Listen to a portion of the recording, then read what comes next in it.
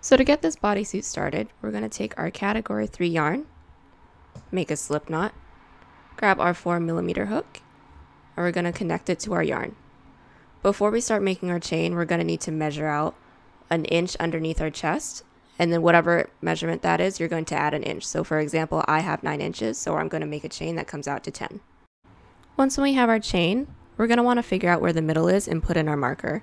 And then once we have that, we're going to block off the last chain up 3. This counts as a double crochet. Prepare for a double crochet and double crochet once into that loop that we blocked off with our thumb or the 4th chain from the hook. And we're going to do 1 double crochet into every chain that we have until we get to that middle marker that we put in. Once we double crocheted until we got to our marker, we're going to take that out. Then we're going to do an increase of 3 into that middle loop. So prepare for a double crochet and do 3 double crochets into that middle loop. And once we have that, we're going to continue putting 1 double crochet into every loop that we have, going back down the rest of our chain. So this is what we should have once when our first row is done. We're going to start working on the second row now. So we're going to chain up 3. This counts as a double crochet, flip our work. And on each ends, we're going to be putting decreases. So we're going to prepare for a double crochet, go into the first loop, yarn over, pull through. We're going to go into the next loop, yarn over, pull through, yarn over, pull through 3, yarn over, pull through 2. And then from here, we're going to continue doing double crochets until we get to this middle point where we did the increase of 3. Once we get to the middle, we're going to do another increase of 3, but I'll show you how to do that once when we get there. So I made it to the middle, and this is our increase of 3. We're going to put 1 more increase of 3 into the middle of this. So into the first one, double crochet, into the second, 3 double crochet into that second loop. And then from here, we're going to double crochet once into every loop, going back down, leaving the last 3 loops because we're going to do another decrease. So we made it all the way to the end, and we left the last 3 loops like I said. So we're going to put a decrease into the next 2 loops. So yarn over, insert your hook, yarn over, pull through, into the next loop, yarn over, pull through, yarn over, pull through 3, yarn over, pull through 2, and that is our decrease. And then we're going to put 1 double crochet into the very last loop. And from here, I'll be switching up my colors, but the pattern will maintain the same of doing decreases on the ends and then an increase of 3 in the middle. So to introduce our next color, we're just going to grab it, insert it onto our hook, pull that through, and then we're going to cut our first color and then tie the 2 tail ends together. And then from here, chain up 3, counts as a double crochet, flip your work, prepare for a double crochet, and put a decrease into the first 2 loops. And we're going to keep doing this pattern until you get the length that you need, until it gets as low as you need for the bottoms. Mine is going to be 9 inches. And then a quick tip, if you are blessed with hips and y'all need this to start expanding after a couple rows, just don't do the double crochets on the ends and then it'll start expanding for you. So once when I have my 9 inches, this is what I have. And from here, we're just going to do a single border around the entire thing. So we're going to introduce our border color. Mine is going to be this white. Insert it onto our hook. And then we're going to cut the color that we were just working with so that we just have the white. And then we're going to do single crochets into everything that we have. So we're going to tie the 2 tail ends together, chain up 1, flip our work. Then we're going to put 1 single crochet into every loop that we have, maintaining the increase of 3 into this corner. And once when we get to the sides, we're going to be putting 2 single crochet into each of these side double crochet. And once when we get here, 1 single crochet into every loop, and we're going to do a decrease of 3 into this middle section. And then once when we get to the end, chain up 1 and cut. So once we're done doing the border, we're going to need to work on the top bandeau portion. And this is going to require a little bit of math. So how we're going to do that is measure underneath our bust. I measured mine, and mine is 17.5 inches. And how we're going to get these sides, we're going to start off by measuring this middle portion. Mine is 8.5. We're going to take the measurement underneath our bust and subtract it with whatever number you have in the middle.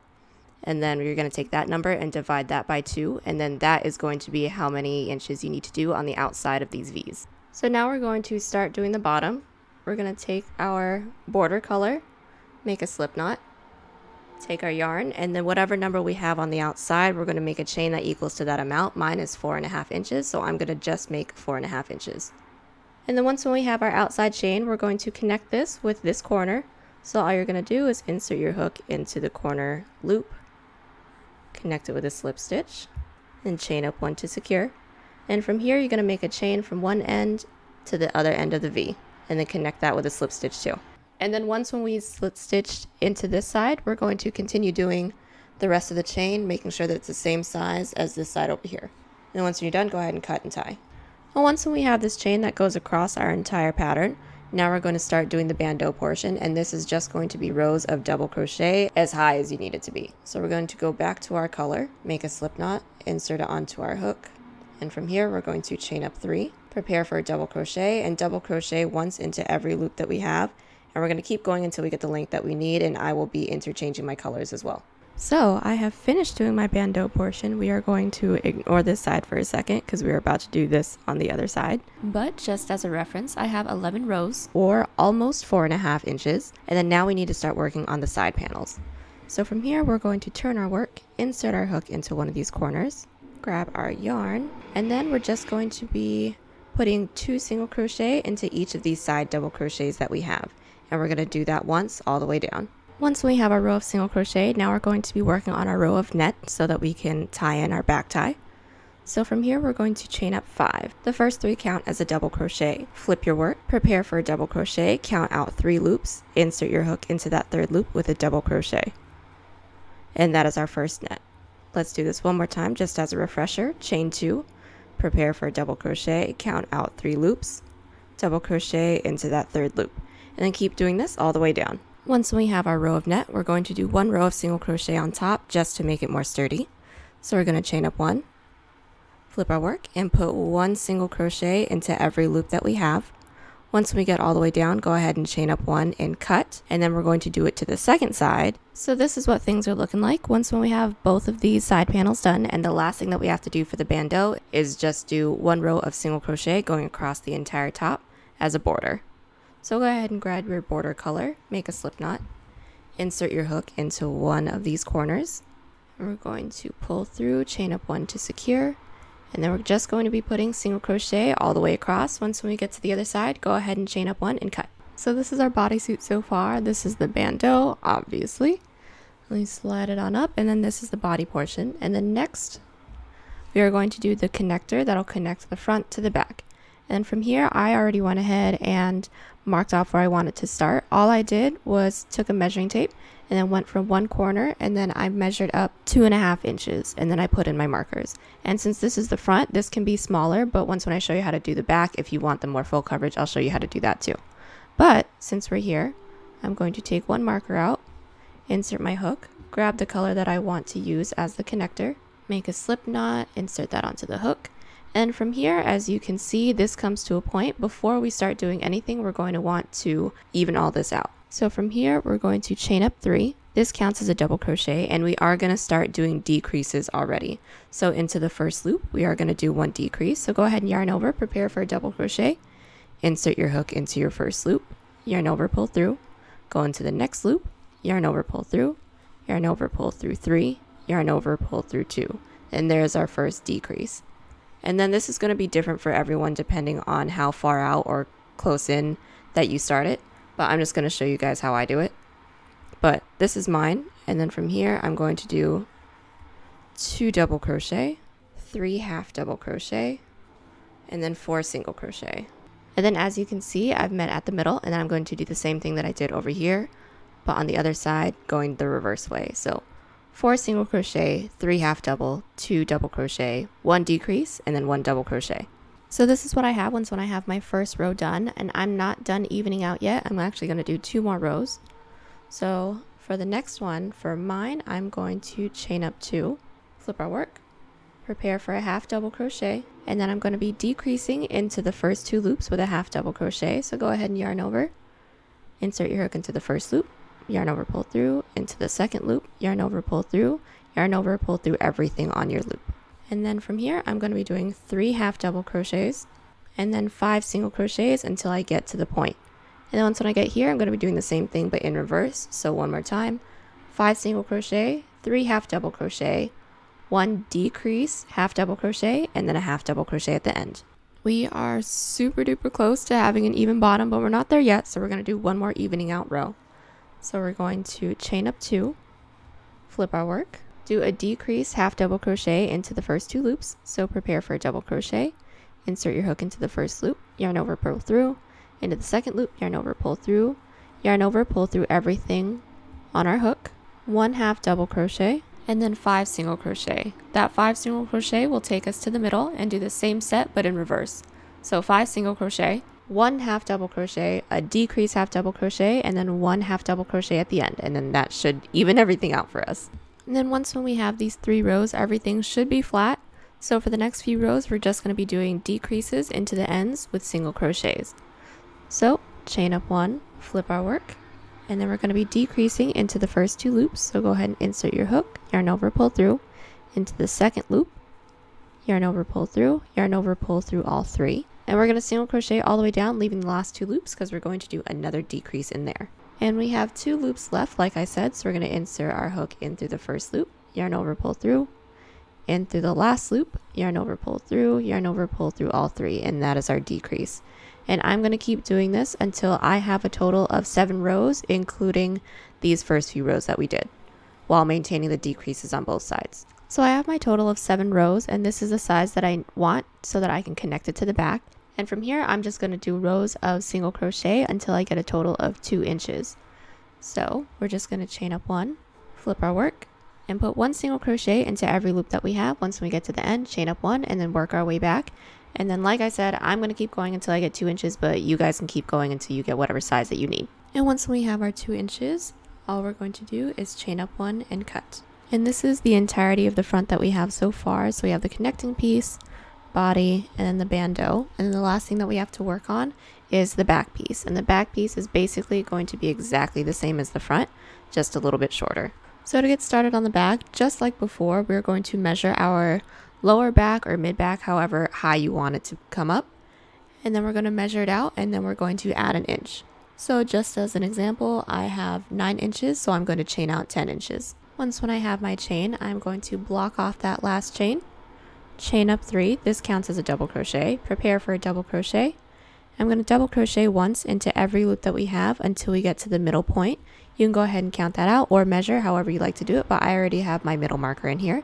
I'm going to double crochet until I get here, and then we're going to do an increase of 3, and I'll show you how to do that once when we get there. Now we've made it to the middle loop. We're going to take out our marker, and we're going to do an increase of 3. So we're going to be putting 3 double crochet into that middle loop. And then once we have that increase, we're going to continue going down the rest of our chain, putting 1 double crochet into every loop. So this is our first row to start off the back. And then this is exactly like the front, as I said, so I'm just going to do a super quick refresher. We're going to chain up 3, this counts as a double crochet, flip your work, prepare for a double crochet, and we're going to be decreasing into the first 2 loops. So insert your hook into the first loop, yarn over, pull through, into the second loop, yarn over, pull through, yarn over, pull through 3, yarn over, pull through 2. And then we will be double crocheting all the way until we get to the middle of our increase of 3, do another increase of 3, double crochet down, leaving the last 3 loops, and then we're going to do a decrease and then a double crochet into the last loop. And then same thing, if you need to expand it at any point, then you can go ahead and continue doing this same pattern, but don't include the decreases on the ends so that it can expand. And I will be alternating my colors as well, and I'm going to keep going until I have a total of 3.5 inches. So this is what I have once when I have my back, and mine is significantly smaller, but this is the size that I wanted.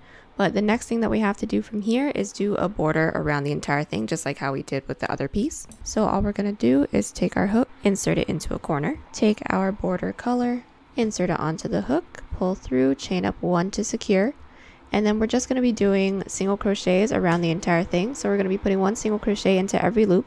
Once we get to this section, we're going to be doing a decrease of 3, and then single crochet. Once when we get to these side double crochets, we're going to be putting 2 single crochet into each of these side double crochets. And then once when we get to this point, we are going to maintain the increase of 3 at the end. And then once we make it all the way back around, connect with a slip stitch. So this is what we got once we were finished doing our border all the way around. As you can see, I've already marked off where I want my bottoms to start, and these are going to be very cheeky. And like I said earlier, if you want them to be not as cheeky, you don't have to start 2.5 inches from the point. You can extend this out as much as you want to, but from here you are going to have to figure out the decreasing rows just to even out this point on your own. But for me, mine is going to be exactly the same as the front, so I will leave a timestamp in the description on how to do this again. But I'm going to do this, and then I will meet you back once when I have that done. So once we have both of our connectors done, now we're going to connect them. So all we're going to do from here, we're going to sandwich our pieces together. insert your hook into the second bottom connector since we're already in the first one. And then all we're going to do is do a single crochet through both. So for the first one, we're just going to pull through and chain up one to secure. And then from here, we're going to insert our hook in through the first loop. We're going to insert our hook in through the second loop from the second piece that we have. And then we're going to single crochet. And then we're going to do this all the way down. Once we have that, cut and tie. Once we've connected the front and the back, one of the last things that we have to do is make a row of net on the back piece and the front piece so that we're able to tie the bottoms together. And I like to start on the back piece. So once when I'm done with the row of net that I have, I know how many rows of net I need to do for the front piece. So with that being said, we're going to insert our hook into this side corner, insert our yarn onto our hook, and from here we're going to chain up 5. The first 3 count as a double crochet. We're going to prepare for a double crochet, count out 3 loops, insert your hook into the third loop with a double crochet. This is exactly like how we did the bandeau. So one more time, chain 2, prepare for a double crochet, count out 3 loops, double crochet into that third loop. And we're going to keep doing this all the way down. And once we're done with our first row of net, we are going to chain up 1, flip our work, and we're going to be doing 1 row of single crochet all the way down. So just put 1 single crochet into every loop that we have. Once when we get to the end, go ahead and chain up 1 and cut, and we're going to do the same thing on the other side of the bottoms. And then from there, we're going to count out how many loops that we have, and then we're going to make sure that we do the same amount of loops for the front piece. So this is what the bodysuit is looking like once we finish doing in the side ties. And one of the last things that we have to do, other than weaving in our ends, is making a chain that's long enough to weave in and out of all of these loops that we have. So we're going to make 3 chains. I'm going to make 2 for the sides, and those are going to be 30 inches. And then the one that I'm going to be doing for the bandeau is going to be 45 inches. And this is the finished bodysuit. I do have a video on this wrap on the channel as well, and I will link that in the description. This one was definitely a labor of love, and I hope y'all love this as much as I do. If you do, give this video a thumbs up, and if you don't, go ahead and give this video a thumbs down so I know what y'all are liking.